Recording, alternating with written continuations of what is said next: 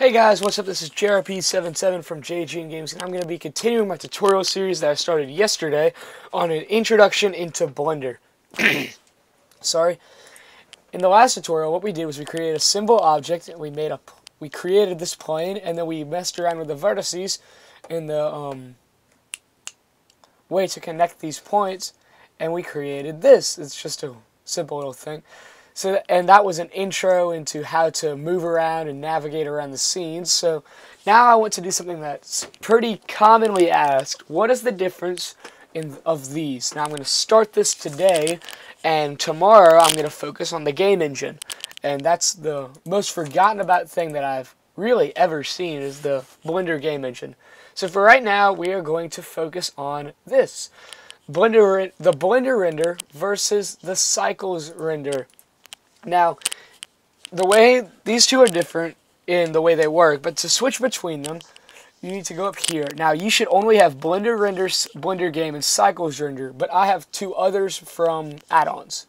So just don't worry about that. That's just my add-ons. Sorry. So what we're going to do is first, I'm going to show you guys how to render an image. So we have this, and that's pretty cool. So I'm going to render this by going into here and going to render and clicking it. Now you see that looks okay, but that doesn't look how we want it to. So I'm going to add a material to it. So I'm going to hit escape to exit out. I'm going to go to material. I'm going to go to diffuse, and I'm going to make this like a light, like a dark blue. Make it really intense. And then maybe it's not that, it's a mirror.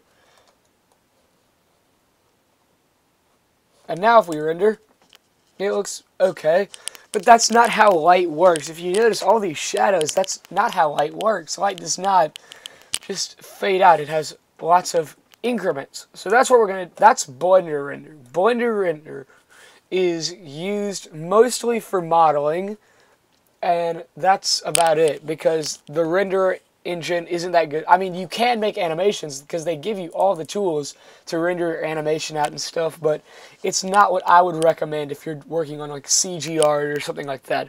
So that's one of the cons of Blender internal, is that it doesn't have a very good renderer, but it is very quick. It has a very quick preview, and the render times are also very quick. You could preview in high quality very quickly in the editor by hitting Shift F. I think it's Shift X. No, it's Shift Z. But I'm going to jump back into solid view. So that's that. I'm actually going to delete that material because now I'm going to go into Blender, into Cycles, the next part. I'm going to go on Cycles. If I render, that looks a ton better. You can see that that's how light works. The shadows are pretty nice, but it's also fairly low quality. And that's actually fixable by clicking on the camera, scrolling down to sampling, and changing the render to 100, for example. And then you can render out at higher quality with less of those little noise, So now what do we want to do? I'm actually going to first get this vertex and turn on connected. And just move it out more because you couldn't really see it. And I'm going to do the same right here. Now if I render, you can see that it looks good, but materials, so that's one of the cons, is slow rendering times to Cycles. Cycles has very slow rendering times, but if you learn how to use it correctly, it can look very, very realistic. So what we're going to do is we're going to create a basic material. Sorry, I don't know why I have this cough suddenly. So if you go to the Material tab and you click New, you'll see it looks a little bit different. And it's because of this. We have shaders. Now, we used to be able to change these in Blender Render, but they got rid of that and just gave you all the options. So this gives you everything you need to get started. But let's say that you're not content with what you have, and you want to make a mix, let's say, between the diffuse shader and the glossy shader. That's usually what you want to do. You can use a shader called a mix shader. Now the mix shader combines two shaders. So I'm going to go to glossy, And I'm also going to do diffuse. I'm going to change this color to red. This is what I would suggest for making, like, I guess, if you're making, because you rarely want to change the color of this. You always want to keep that at white.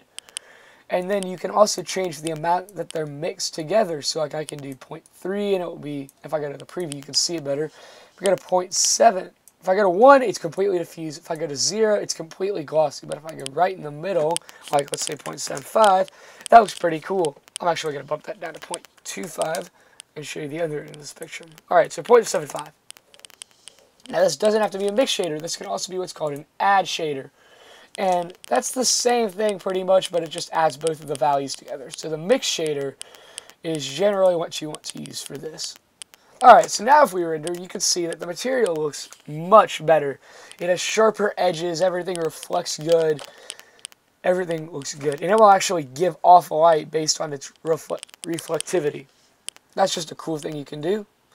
So I'm not going to let that render out all the way. But those are the differences between Blender and Cycles. Blender render is not very good. And you can see, that's another con. You cannot you cannot bring Cycles render shaders into Blender render. It just doesn't work. And so I'm probably going to put a chart up right about here. Yeah. And so some of the so Blender render has really fast rendering times, and it's usually used for prototyping and modeling, and then Cycles is generally used for the final rendering and the materials. So thanks for watching, guys. This was a quick tutorial on the differences between Blender render and Cycles engine. I know that's a very difficult topic. I was very confused by that for a few, I think it was months actually. And I didn't understand what the difference was. And now that I've learned from Andrew Price and other people like Blender Cookie and them, they show you guys what they are, and they fully explained it to me. It was really good help. So thanks for watching, guys, and I'll see you guys next time.